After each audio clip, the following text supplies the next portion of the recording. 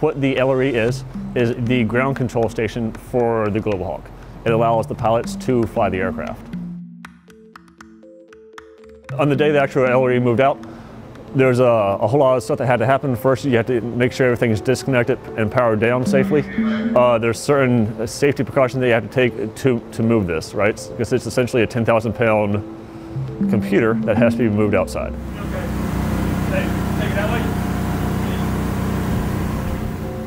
Moving the control station while maintaining the operations was a little bit of a challenge. There's a lot of coordination that takes place between various different agencies. So that involves not only local coordination, but also being that it's a 24/7 global mission, that's a global coordination at that point also. The way these cockpits or shelters are designed, you can put them in the middle of a field somewhere and they would be operational. Overall, this new location is going to allow us to proceed forward with a project of modernizing the Global Hawk program, specifically the ground-based portion of it.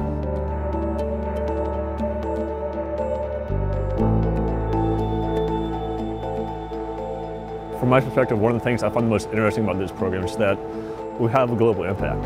Pilots here locally can support troops in contact overseas. You can have guys in a firefight who need communication support, and through this small place in Grand Forks, we can provide that to them.